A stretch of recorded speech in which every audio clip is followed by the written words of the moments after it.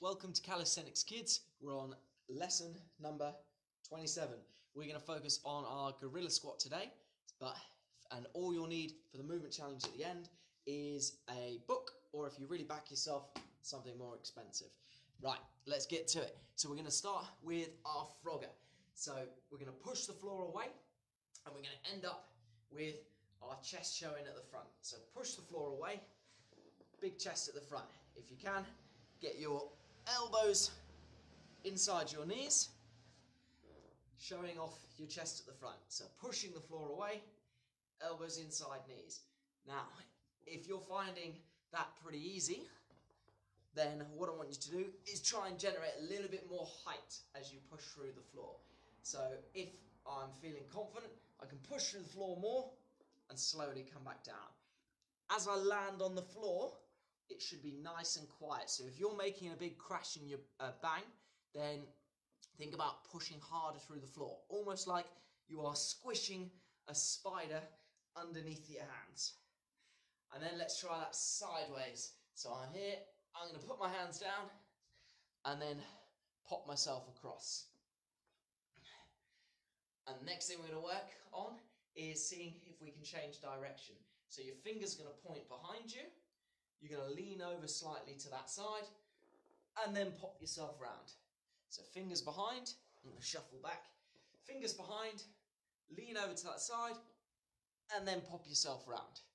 Now let's see if we can combine those movements in different directions. So we've got forwards, sideways, and we've got spinning round in a circle. So let's see what directions we can combine. So this is up to you. Freestyle it how you want. We're just moving around in different directions and just playing with where we are in time and space. Now the next thing we're going to do is our bear. Now if you remember all the way back to lesson 2, bum up as high as you can, chin on your chest. So bum up as high as you can, chin on your chest, and we're just going to walk forward, opposite arm, opposite leg.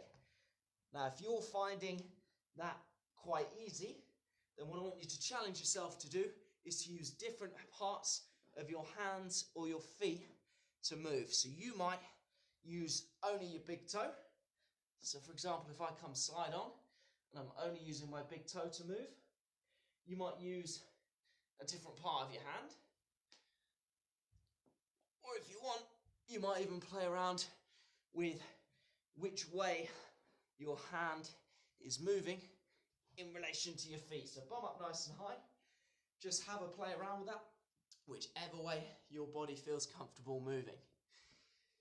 Next thing we're going to look at is the monkey. So it's very similar to the frogger.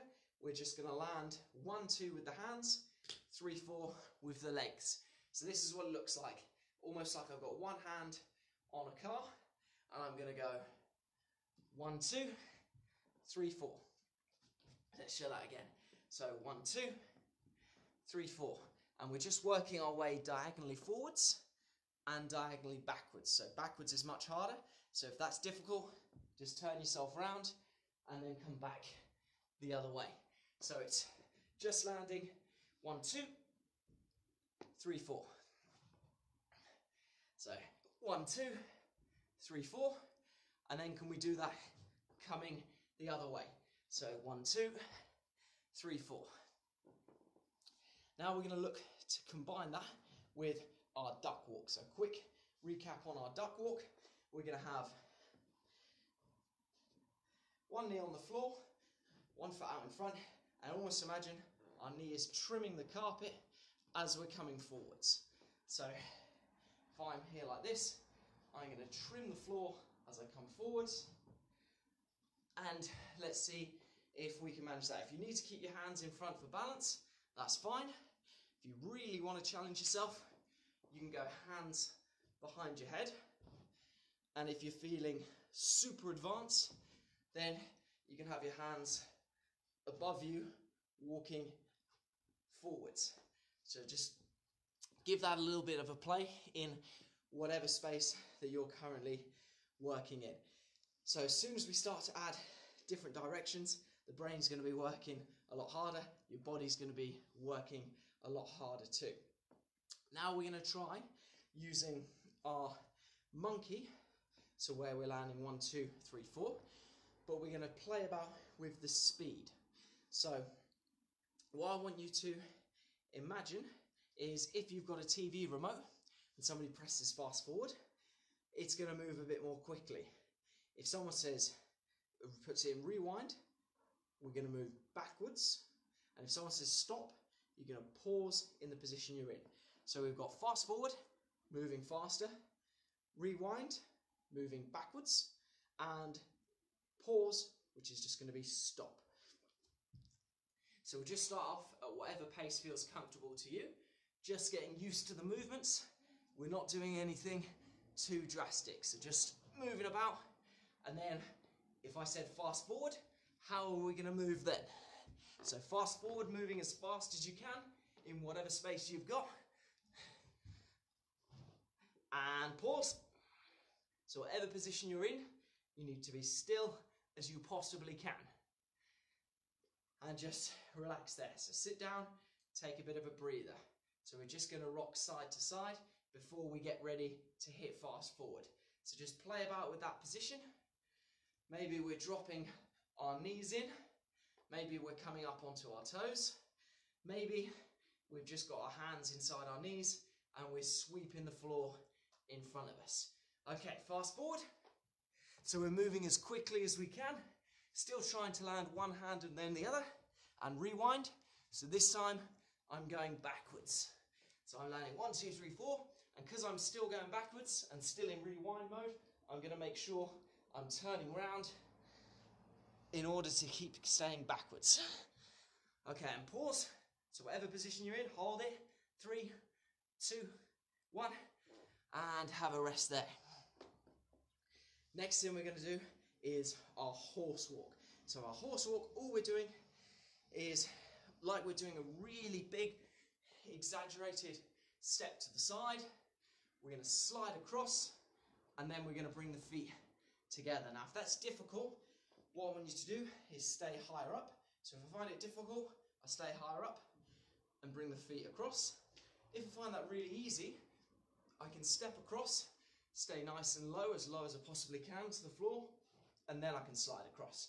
So the higher, easier, lower, harder. Let's give that a bash. So I'm going to reach my foot out as far as I can. If I find it easy, I'm going to be low to the floor before I sweep across. So step out to the other side and sweep. Step out to the other side and sweep. Can I go backwards? And if I'm trying to go backwards, I'm going to see how far I can reach my leg out before I slide across. And play about with your foot position as well. Can I slide across? Okay, now what we're going to do is we're going to test your balance. So when you slide across, or even when you've got 2 feet on the floor, I'm going to shout freeze. When I shout freeze, whatever position you're in, you need to hold it there. So you need to be as still as you can until I say go. So trying our horse walk again, and freeze. So if you've got, let's just work with whatever position we end up balancing, and go. And freeze. So if you picked 1 foot up, you've got to stay with that 1 foot in the air. 2, 1, and go. And freeze. Okay, have a rest there. Next thing we're going to do is something called a dinosaur walk. So we are going to start similar to our duck walk. We're going to have our feet or our heels off the floor. From this position, I just want you to walk forwards, keeping those heels off the floor. So rather than our duck walk, where we were scraping our knee against the floor, we're going to bring feet up and then just walk forwards. If this is easy, then I want you to have your hands in the air, walking forwards. If it's difficult, keep your feet flat on the floor and see if you can move like that. So we might feel that some of our muscles are starting to feel like they're doing a little bit of work. So let's try our dinosaur walk going backwards. So feet, let's try and get as tall as we can. So if we're here, going to be as tall as we can, push through that big toe, try and come as tall as you can whilst keeping that foot on the floor. Okay, have a rest. If you haven't already, you need to get yourself a book, an iPad if you're lucky enough to have one, or if you're confident enough that mum and dad will let you use it for our movement challenge coming up. Next thing we're going to try is our ninja walk. So ninja walk is like a combination between a horse walk and a duck walk. One leg is coming out straight, the other leg is doing a really big step over or big swooping motion. So this is what our ninja walk looks like. So as one leg comes forward, one leg's doing a nice big sweeping motion.